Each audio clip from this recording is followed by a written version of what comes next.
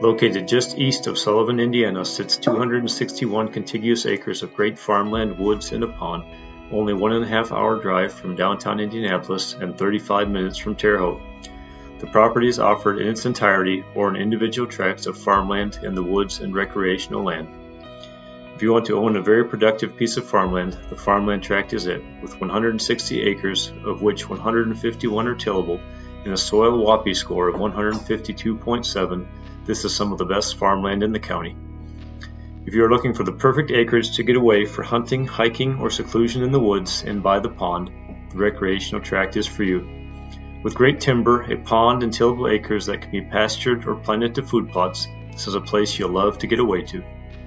If you're wanting to have an investment that produces plenty of income and enjoyment, adding both tracts together can be an investment that becomes a family legacy. Here's your opportunity to own Indiana farm and recreational land that will prove to be a good investment now and for years to come. If you'd like more information on this property, have interest in buying farmland, or would like to talk to us about farmland as an investment, call 219-261-2000 to speak to one of our highly skilled Hageman Realty farm real estate agents.